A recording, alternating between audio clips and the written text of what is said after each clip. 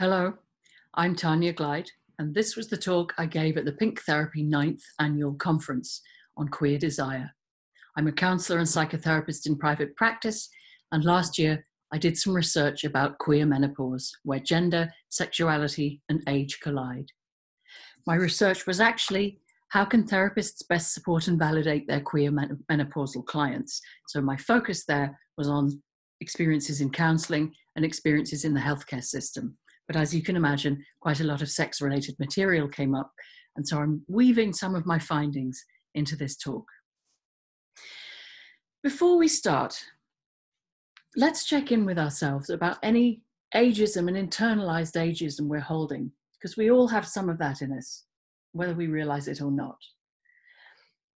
And whatever you're bringing, notice any assumptions you may hold about age and aging bodies and sex.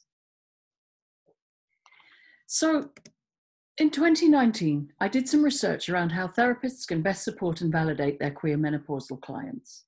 I did this piece of work because of the near absence of research around this subject. The queer experience of menopause is not quite erased, but almost. There are some studies of lesbians in the last 30 years, which is good, but really not very many. I interviewed 12 queer identified people, 9 from the UK, one each from Australia, the US, and Belgium. And just here is some detail about the various people. So coming to definitions, all definitions can be unpacked and critiqued, but they are what I'm using today.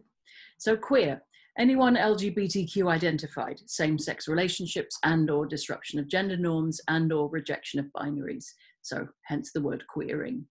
LGBTQ today stands in for variations of the longer acronym. And it's important to say now that while all bodies may experience some kind of hormonal change in midlife, here I'm focusing mainly, although not entirely, on the experience of people who are born with functioning ovaries. So, what is menopause? Menopause is a hormonal transition. The ovary's production of estrogen fluctuates and then stops, heralding the end of menstruation and the end of fertility. This is a long life phase, and it's really, really important to know that. All its phases added together, it's a long phase.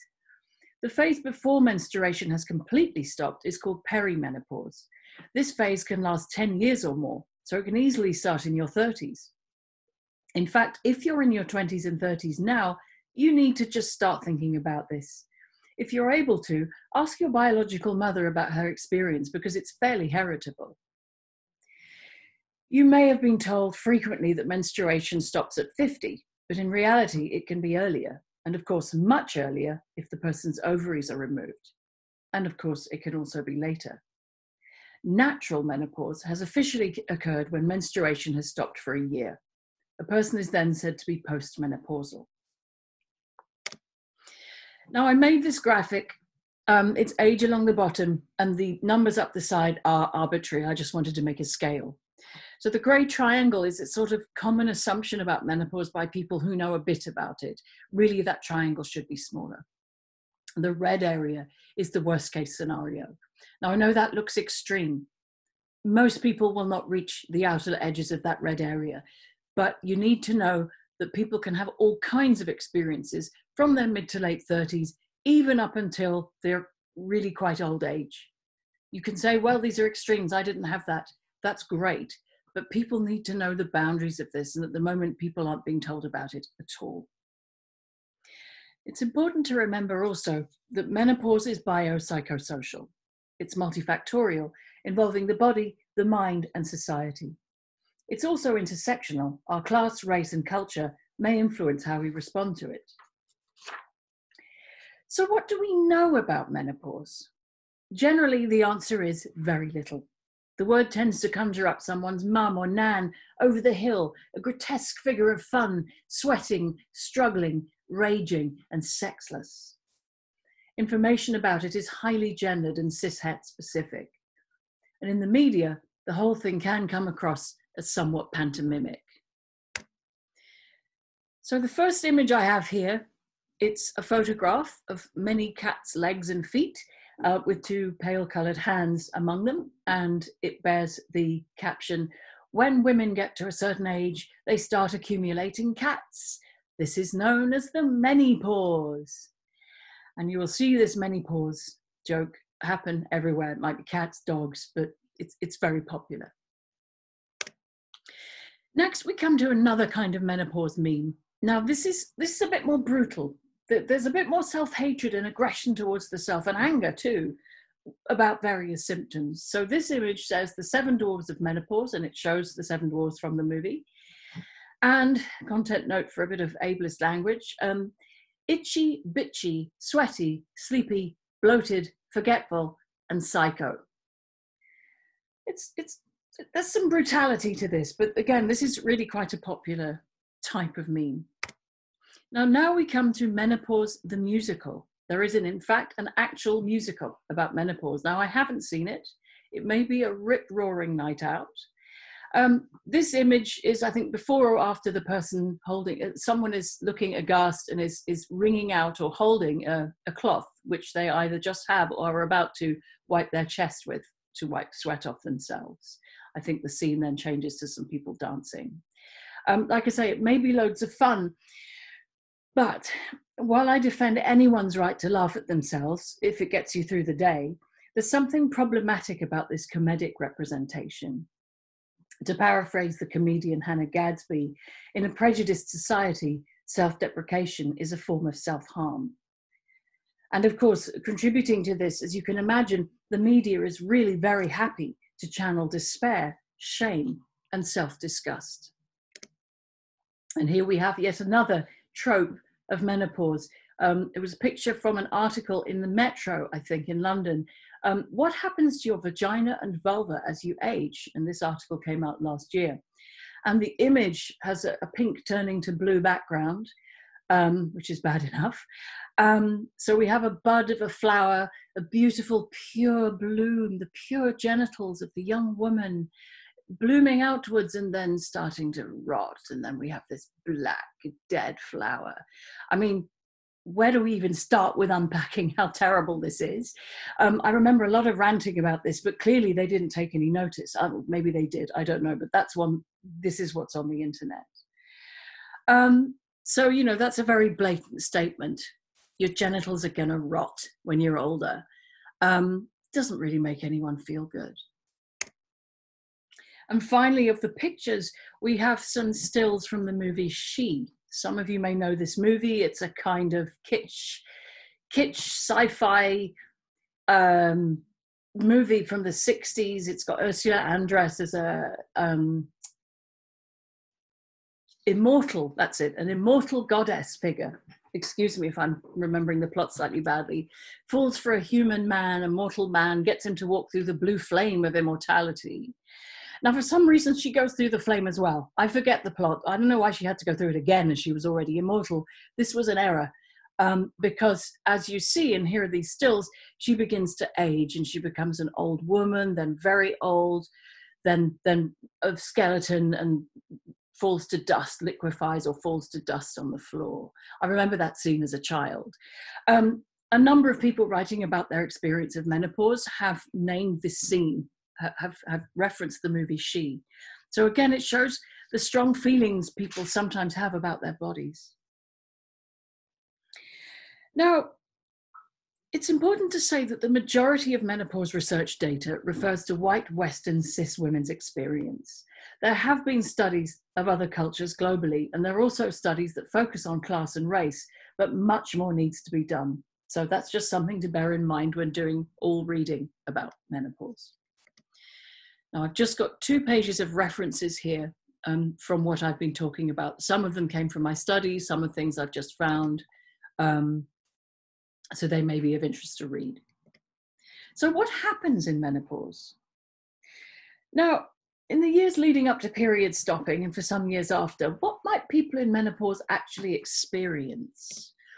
And I've grouped them just so it fits on the slide, but I will also read them out because it's just worth hearing. There's a might, a possibly, maybe a little bit, maybe a lot, maybe lots of these, maybe a few of them, but the point is you need to hear them. hot flushes, sweating and night sweats, insomnia, mood swings, depression, anxiety.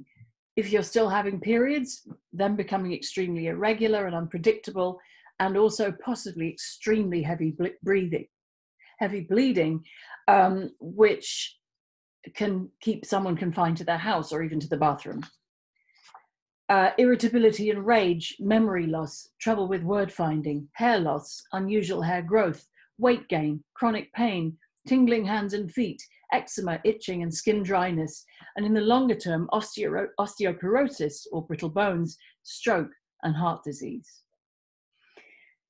And then we have vaginal atrophy. And this is the thinning and drying of the vaginal and other surrounding tissue, making any penetration painful or impossible. The pain can reach a point where someone's in such a bad state they can't sit down, and even drying themselves with a towel can split the skin. Bladder infections can become more frequent, and the likelihood of stress incontinence increases. It can also cause increased odor as the vagina becomes more alkaline and bacterial vaginosis becomes more prevalent. Then you have lowered libido or none where there was libido previously. And of course, any of these symptoms or a combination of them could have a very bad effect on someone's mental health and sexual self-confidence. They may also bring a lot of shame. There is, of course, a huge variation in experience, ranging from someone's periods just stopping to life-changing mental and physical breakdown. Of course, most people are somewhere in the middle. Of course they are, but it's just important to name this, because until we understand the boundaries of this and what it can do, we're not doing anyone any favors around education. And the main thing here is many people have never been told about any of this. And people often think they're becoming mentally ill or have life-threatening illnesses, especially in perimenopause, so when they're still having periods. I've often wondered if you could call this estrogen deficiency syndrome, and perhaps it might get more respect. There is research on this happening, and certainly the cognitive issues that can come with menopause have been called a mini dementia. I haven't put links up because there are so many different ones and rebuttals of this and explorations of that. This is a subject that is being explored more, so it's worth keeping an eye on. Now, perimenopause, before the periods stop, may magnify existing medical conditions such as depression, anxiety, ADHD, bipolar, PTSD, premenstrual dysphoric disorder. Now, I need to balance that by saying that, of course, some health conditions may go away, such obviously as menstrual issues and sometimes things like endometriosis. There's a may and a might there for that second one. So again, worth looking up. It isn't all bad in terms of what happens to the body. Now, given everything I've just said, and given the number of people that can potentially experience these things, you would think there was masses of support and information. This is not true.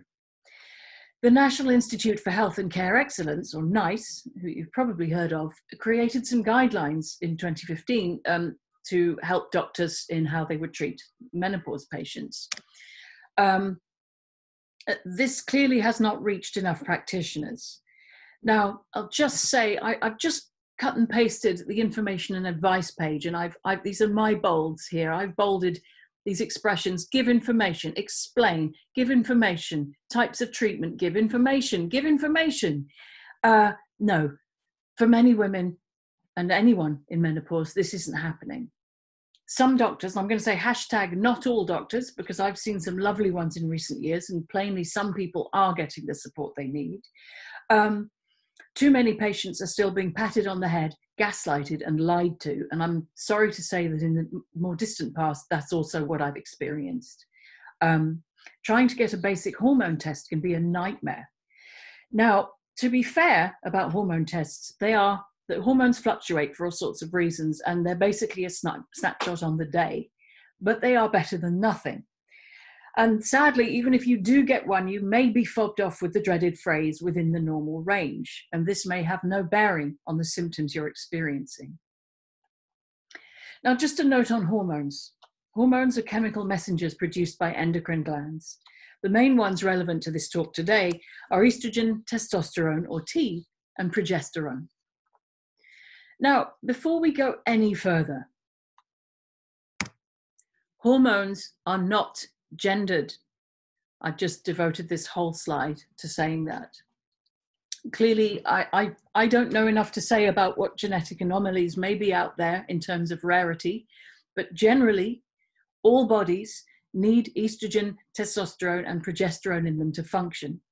Several of my participants in my study hadn't been aware of this. If you're transmasculine, a bit of extra estrogen will not feminize you. If you are cis-feminine, a bit of T won't masculinize you. People are missing out on treatment that would help them through fear and lack of knowledge. For example, some trans and non-binary people on T who are in or post-menopause may experience estrogen deficiency without realizing. And one clue could be experiencing the vaginal symptoms that I've just mentioned earlier. So what's the treatment for menopause, if you wish to speak of it in those terms? There's HRT, or hormone replacement therapy, either estrogen on its own, if you've had your womb removed, or a mixture of estrogen and progesterone, or taken separately if you're, depending on if you're before or after period stopping. It generally comes in pills or patches. There's also estrogen creams that can help with the vaginal issues. Now, HRT is contentious and medically may not be for everyone. There was a very large-scale study in 2002, which scared a lot of people because of the negative health outcomes. Now, there are still many debates going over whether a slightly higher risk of breast cancer and other conditions is worth taking to avoid crumbling bones, strokes, and heart disease. And of course, though, not all people wish to have this phase of their life medicalized. Now, a certain iteration of feminism will say that supplementary estrogen is an agent of docility, of patriarchy, and all in the cause of remaining attractive to men. I find that really reductive and erasing of the very real struggles some people are having. And to turn to today's theme, let me start that again. To turn to today's theme, many menopausal people desperately want their libido back. Taking testosterone can help, although there are health issues with that too. In the UK, T is not officially licensed for cis women on the NHS. Every GP may give a different response, and patients may have to push to be referred to a special NHS menopause clinic or a private clinic. But just to emphasize, if you didn't know, there are special NHS menopause clinics that you can be referred to if you don't have the funds to go private. Now, queers, I find, are generally more chilled about the idea of taking hormones. One of my participants used the expression hormonal hacks about their friends buying them online to make affirmative adjustments. However, suggesting to a middle-aged cis woman that it might be your hormones may be seen as offensive or misogynist by some people, so there's obviously to take care there if you're a therapist. So now I come to the LGBTQ experience of menopause. That was quite a long explainer I just did, but it feels really important because everyone is on a very different page over what they know. So now I'm coming to things that came up in my research.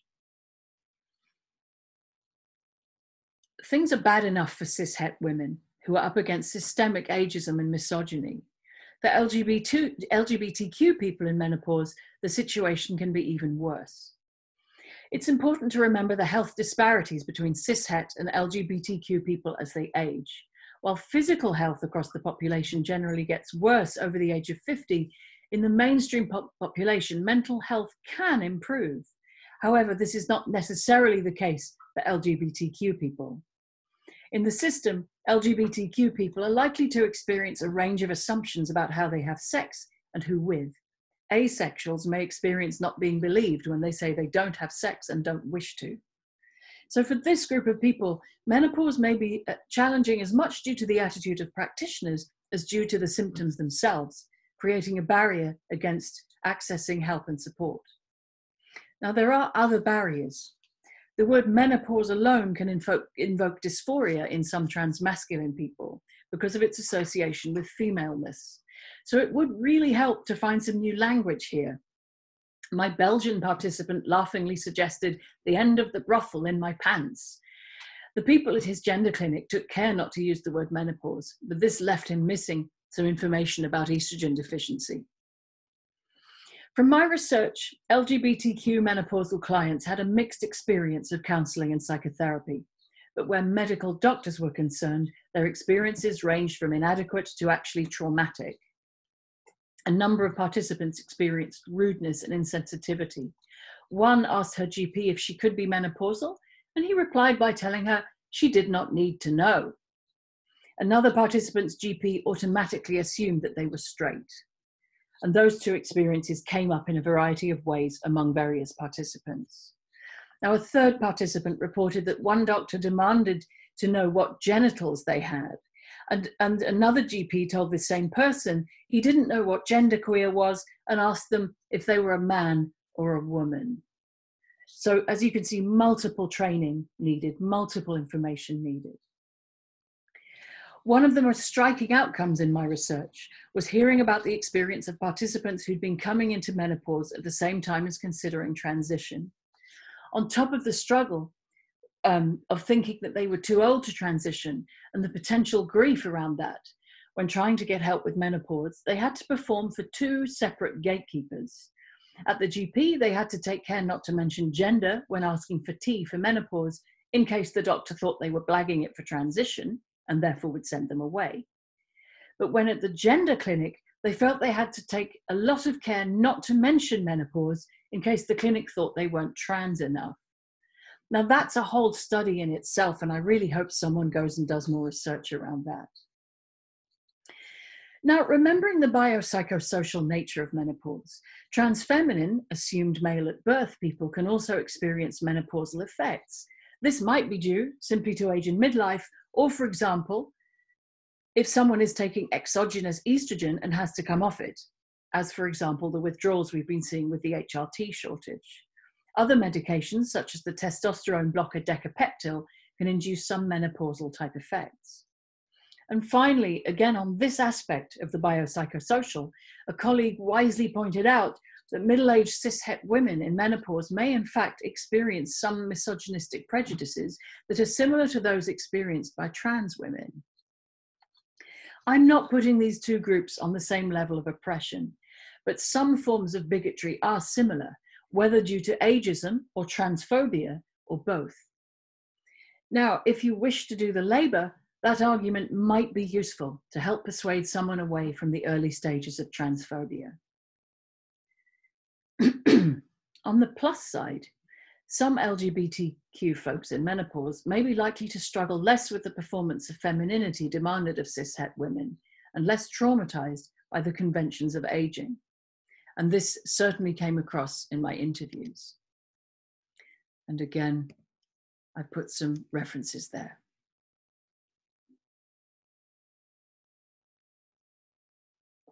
So, menopause, sex, and ageism. Let's go back to that list of symptoms. You could assume that all this going on could well put somebody off sex before we even get to a lowered libido and a non-functioning vagina. But the overall problem here is that the mainstream response to menopause represents a huge failure of sex education. If someone's only way of having sex is penis in vagina, or PIV, then their options may become very limited in menopause, and this could have a very negative impact on their mental health, particularly if they feel their relationship depends on them making their vagina available to a penis-owning partner. Many people still have barely heard of lube, let alone used it, for example. Although lube doesn't fix everything here, I should just say. Now, this cuts across all identities. This that I'm going to say is that it may be harder to feel sexual pleasure and desire when you have a negative body image. Oh, excuse me. A poorly functioning body plus anxiety, plus perhaps chronic pain, and all the outcomes from insomnia may cause someone to withdraw from sex. And there are feedback loops here. I've just put up an image of a climate change feedback loop, and it just shows you that a loop of things affecting themselves can also increase into something bigger. And in this case, I'm speaking of internalized ageism responding to externalized ageism. Now, whatever your identity, being on the end of ageist microaggressions really doesn't help. And I have a few examples here. 1. I was at the gynae department of a hospital, and the young woman doctor asked me, "Are you still having sex?" I was 45 years old. 2. At a fetish market a few months ago, I was chatting to a stallholder, a young cis guy. I picked up a large vibrating wand that he was selling and started playing with the settings. He looked at me for a bit and then said, "You do know what this is for, don't you?" He then took it from me and ran it over his shoulders, saying, "You can use it as a body massager too." "Oh yes," I said. "In fact, I have a Lello wand at home, a large one." "Oh really?" he said. "What other sex toys do you have at home then?" My voice trailed off and I made my excuses and left. 3. Of course, people of all genders and ages can be ageist, including ourselves. A friend has given me permission to share this. They were working in a woman-friendly sex shop. A woman in her 70s came in saying she wanted something for anal play. My friend assumed she was a newbie and offered her some anal beads. The woman said, "Oh, I've already used these, dear. I'm looking for a dildo now because I'm going to give it to my boyfriend up the bum. He's a younger man, you know." My friend realized how they had made age-based assumptions without even realizing. Moving towards a queer perspective. I don't want to make a binary here between mainstream sex and queer sex, as I don't think that helps anyone. But it's clear that the knowledge that there's more to life than PIV is still denied to a lot of people. Sadly, it's very difficult to find queer and kinky and age-based sexual narratives in counseling trainings or in education and mainstream information. We need way more detailed studies on this. For example, the changing relationship with our genitals in midlife, whether change due to menopause or due to taking tea or to surgery. We also need studies of the intersex experience of menopause and more about queer relationships and how menopause intersects with them. There's some stuff on queer relationships, and we just need more of all of this. Please, researchers, go and do this.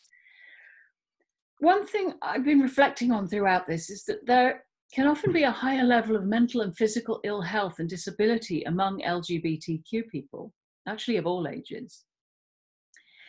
And what this seems to mean is that this group is likely to already have a different kind of relationship with their own bodies, deeper in a sense, and their own limitations. I might call this a form of queer adaptivity. And I suspect it's why menopause and what it changes can be so shocking to non-disabled cishet women. Now, I want to say something positive today. So let's reframe, or at least neutralize the mainstream narrative. When your body is not working the way it used to, and if you still wish to live a sexual life, menopause and therefore aging can present an opportunity. The moment you step away from the traditional sex escalated PIV narrative, particularly regarding position-based sex and penetration-based sex and partner sex, there is potential to open up a far greater arena of sexual expression with the whole body, giving and receiving, solo or with others, with hands, mouths, anal, toys, tools, breathwork, role play, power exchange, energy work, changing the order of things, changing the time we take to do them, and who with, in person and online. It takes a huge refocus for those raised on the terrible sex ed we have even now, but I believe it's possible. And some people have a lot to teach about this. As part of the aging process, what menopause does is push us towards acceptance of change. So we could say that age is an agent of queerness, of creativity, as physical changes force or enable us to expand the way we express physical and other forms of intimacy. It's a chance to evolve how we relate with ourselves in our own embodiment, as well as others. However, there should be no pressure to be sexual, simply to prove you can. Even if we used to be, we may wish to step back. If you weren't having the sex or relationships you really wanted before, abstinence may be a welcome relief. Society pushes us to express sexualness in very specific ways, and this includes queer society. At its worst, sex positivity can be very brutal, normative, and highly ableist. People need to be allowed to grieve and accept their lost libido. If they have, of course, lost it, and many people don't, I'll just say that, but many do. Now, I should say that the postmenopausal drop in libido, if you have one, doesn't make a menopausal person asexual. And actually, if you were never sexual before, you might welcome the camouflage of age and ageism even, when people stop asking nosy questions about what you're up to. Now, there's a branch of queer study, queer theory called queer temporality. I'll just quote Jack Halberstam here. Queer uses of time and space develop in opposition to the institutions of family, heterosexuality, and reproduction, and queer subcultures develop as alternatives to kinship-based notions of community. Now today, my talk today has mainly been about the concrete and the practical, but this is an interesting theoretical path to go down, and there are several links I put on this page, which I've referenced in my work, actually several very useful pieces there. So definitely take a look at those. They're peer-reviewed research, at least two of them are. And of course, so from everything I have said, the menopausal phase of life can be transformative. There may be in a narrative, an internalized ageist narrative of, am I too old to do this? But sexual evolution occurs. I mean, for example, I'll use an obvious one, in the number of middle-aged cis women who are married to men and had children who then have relationships with women. And the same can occur with gender. Now, if we were going to be essentialist about this, we might say, if a woman can't give birth or receive a penis in her vagina anymore, is she still a woman? That's just an angle to look at. And once the body has stopped menstruating, has it in fact rewound to the utopian Garden of Eden tabula rasa state where it was before menstruation started?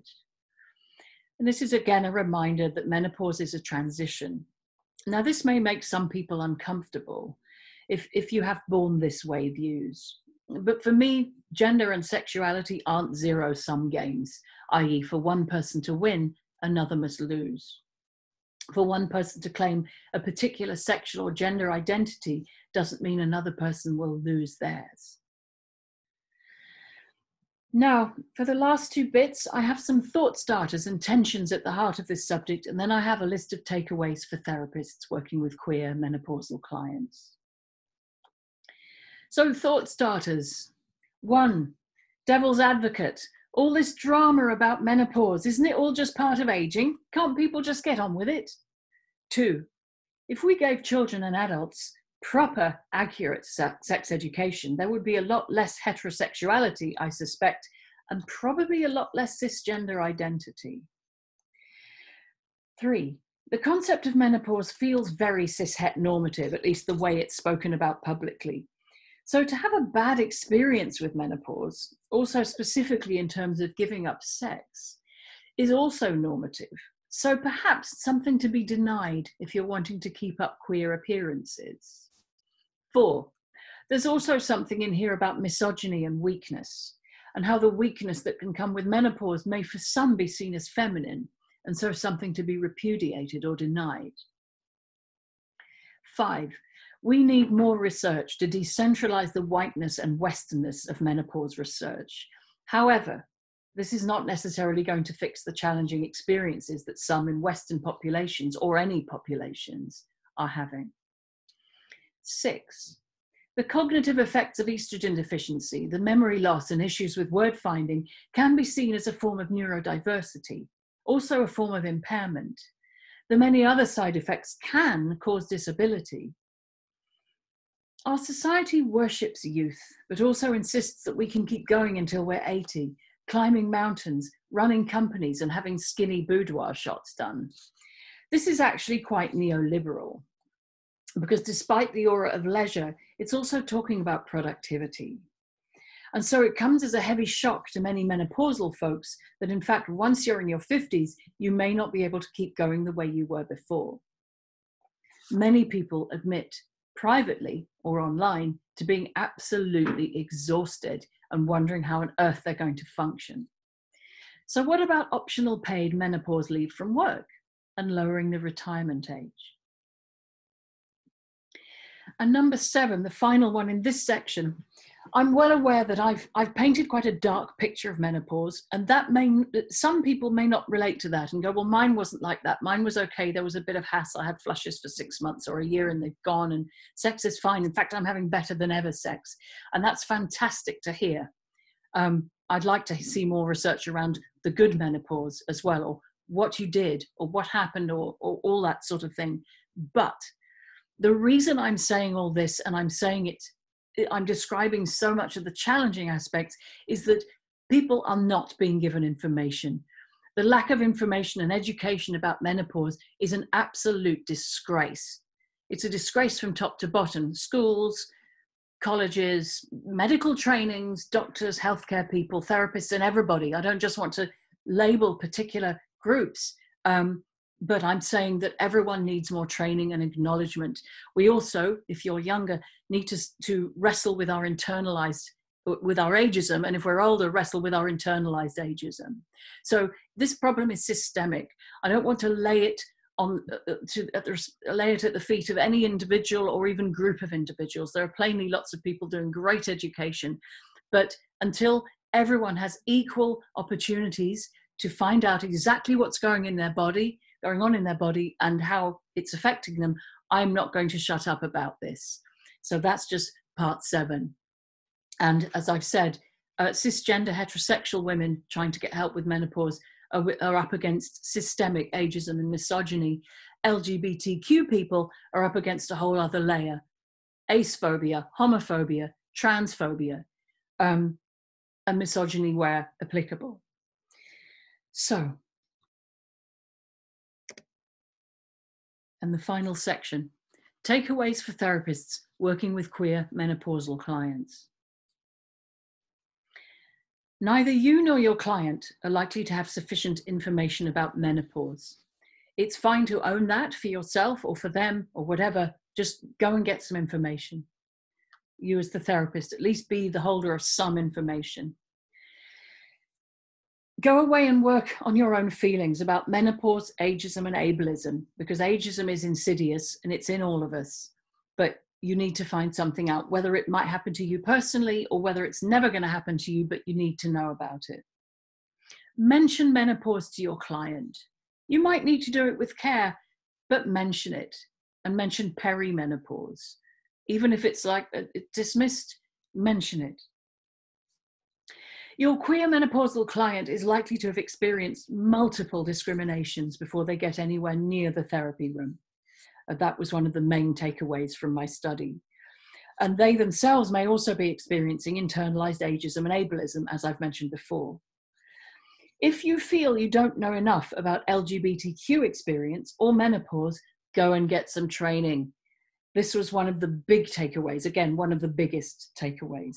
Now, also training on hormones. All my participants suggested that people go and find out a bit. We end up perhaps knowing a lot about our own, but not about anyone else's if it's an issue for us. Hormones training is hard to find, and I personally have been seeking this, and you'll see a slide at the end of this, just with a call out for looking for a trans and menopause-friendly doctor or endocrinologist to deliver a webinar, and yes, a paid gig.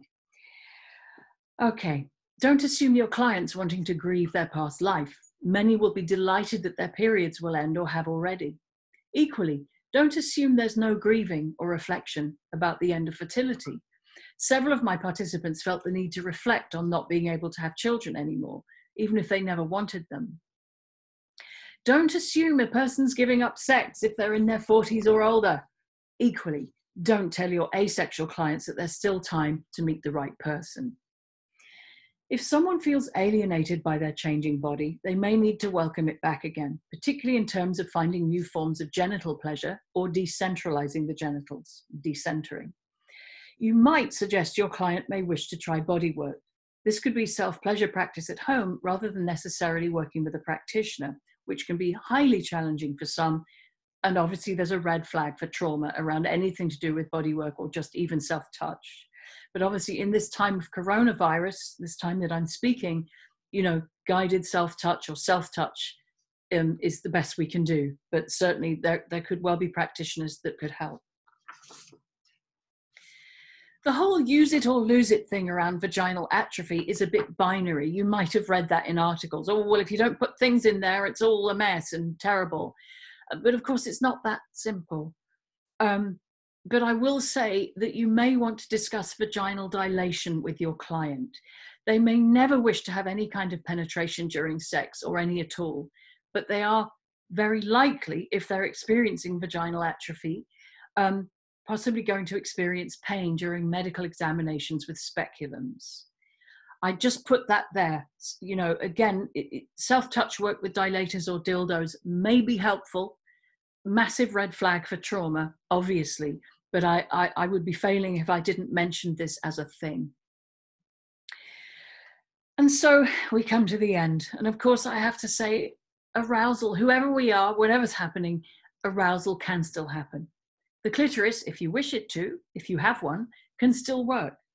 Full body orgasms can still happen. And of course, the whole body can still be, still is, a wonderful source of intense sensation. And of course, pleasure can still happen. But first, people of all identities need to understand what's going on in the menopausal body and why. So thank you very much for listening. I will just direct you to a survey by the US sex educator Heather Corinna, and I put the link here. They're writing a book about the menopause experience of those outside the mainstream cishet and or white population. It'll probably be up for a month or two. Please go to their website and check for updates on that, but it's certainly live at the moment, and they would really appreciate some support and to bring some good information to everybody. Seeking a trainer for a webinar on hormones. I've already spoken about that, but if someone would like to do this, please get in touch. This was some discussion topics for groups, so you may wish to think about them yourselves or perhaps discuss them in your own group. So that's the end of this talk.